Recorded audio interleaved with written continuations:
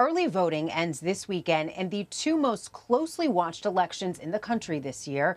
Polls close Sunday evening in New Jersey and close Saturday in Virginia.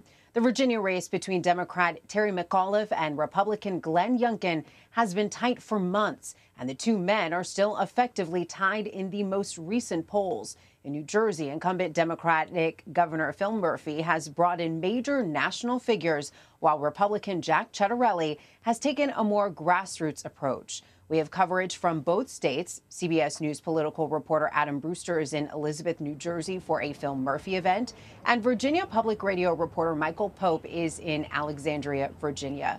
Michael, great to see you. Let's start with you. First of all, remind us why the Virginia gubernatorial race is getting so much national attention.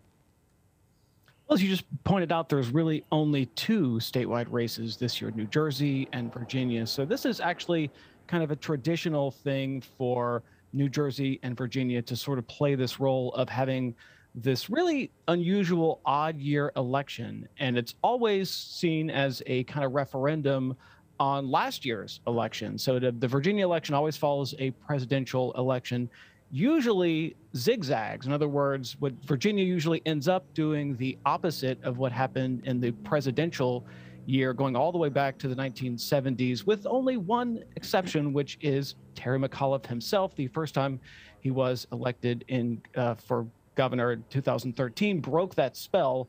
And of course, Democrats are hoping that he will be able to do that again. That's so interesting. Now, McAuliffe's team has gone to great lengths to link Youngkin to former President Trump. Youngkin has tried to keep his distance from the former president. How have those tactics shaped the race? Yeah, for the Democrats, they want to make it all about Trump. And sort of as the campaigns have been winding down and moving toward Election Day, you've seen Republicans really sort of wanting to focus all their attention on education, and Democrats wanting to focus all their attention on Trump. Trump does not poll well in Virginia. He lost Virginia last year by a huge margin. And so whenever Democrats can make it about Trump, that's what they want to do. So there are actually Democrats are really jazzed up about the fact that Trump himself will be doing a telephone town hall Monday night. Now, actually, I caught up with the Youngkin campaign yesterday here in Old Town Alexandria, and Youngkin himself said that he will not be on that call. So actually kind of an interesting scenario here. Here you got the former president campaigning in favor of Youngkin and the Republican ticket, and Youngkin wanting nothing to do with that. And so there is this sort of tension here that Youngkin has tried to walk this tightrope throughout the whole campaign of making sure the MAGA crowd is with him, but also not being so Trumpy that he alienates the suburban voters that he needs to win. So recent polls show Youngkin and McAuliffe in a statistical dead heat. Are the two sides surprised by how close this race is? Well, I would say this Halloween, Democrats are spooked by the poll numbers because McAuliffe has been doing pretty well throughout this entire campaign. He's had a lead over Youngkin. Then right at the end of the campaign, that lead dwindled to nothing. And now all of the recent polling is that it's in a dead heat. The latest poll from the Washington Post and the Schar School at George Mason University has McAuliffe at 49%. And has McAuliffe at 49% and Youngkin at 48%. So that's a 1-point lead. That's a virtual tie. And it's important to remember the momentum here. So McAuliffe is coming out of having a margin of victory, having a lead. His lead has dwindled to nothing.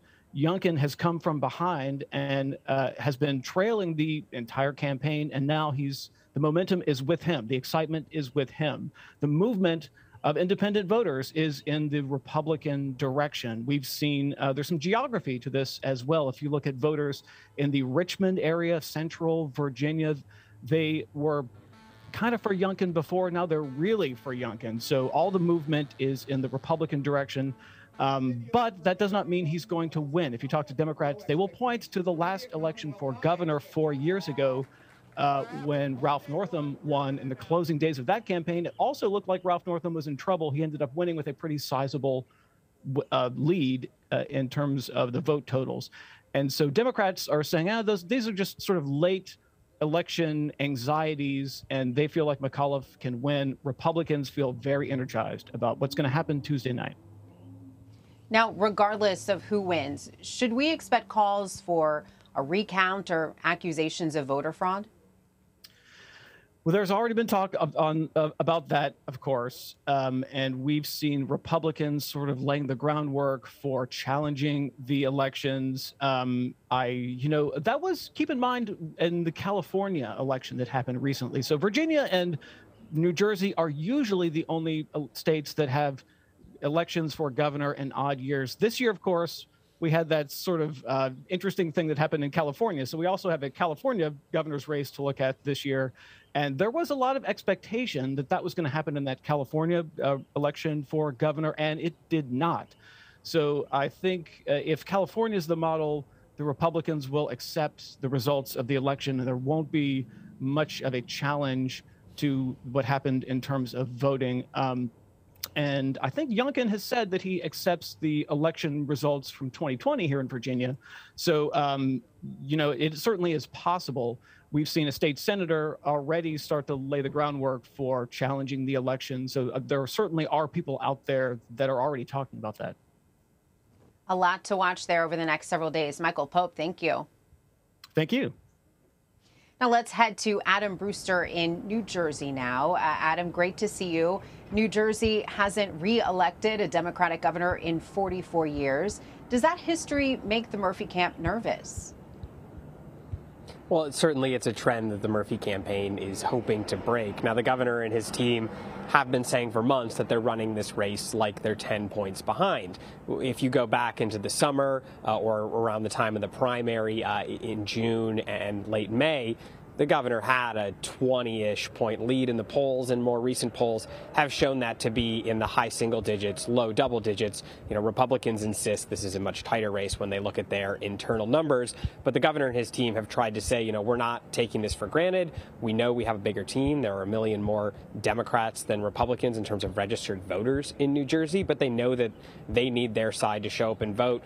The Republican voters have been very energized in this race. It's a matter of what some of those independent voters will do, sort of like what we're seeing in Virginia, and whether that can be enough to overcome the advantage that Democrats have from a registered voter standpoint in New Jersey. But certainly these off-year elections can lead to interesting trends. New Jersey is a solidly blue state in federal elections and when there are U.S. Senate seats on the ballot or when the president is on the ballot.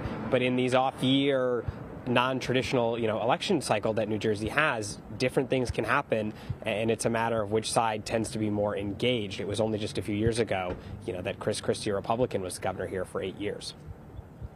Now, there has been a lot of star power joining Murphy on the campaign trail. President Biden, former President Obama, Congressman Jim Clyburn, and Senator Amy Klobuchar, among others, have campaigned for him. Has that helped the incumbent? Well, he's certainly tried to use some of the big names to gin up that enthusiasm. He was speaking at an early Get Out the Vote rally just a short time ago that I was at nearby, and he said, I'd rather be playing the hand that we're dealt, but our side needs to show up to vote. Now, Senator Bernie Sanders was here the other night at the campus of Rutgers University. Of course, Bernie Sanders, someone who's very popular among young voters and college-age voters. As I was walking to the event that night, I was talking to a woman, who said that, she loves Bernie Sanders. He is someone who got her engaged in politics. She loves everything that he stands for. She was saying, I even get nervous when I talk about Bernie Sanders. And then, after she finished that, I said, well, what do you think about Phil Murphy? And she said, well, he's okay. I'll probably vote for him. I like that Bernie's here for him. So they're sort of trying to use those big names to gin up enthusiasm, make sure their side is engaged, showing up to these, bigger sort of events that they've had as opposed to some of the retail events that Republican Jack Ciattarelli has been holding. And he's been drawing, decent crowds at those events when he has been going up and down the state for many, many months. So speaking of enthusiasm, has there been a big turnout for early in-person voting in New Jersey this year? Well, this is a new law in New Jersey this year. Governor Murphy signed that in the spring, there are 9 days of early voting for a general election. And so it seems to be people are still catching on to it. Rider University has been tracking the turnout. About 170,000 people voted early as of yesterday in person during that period.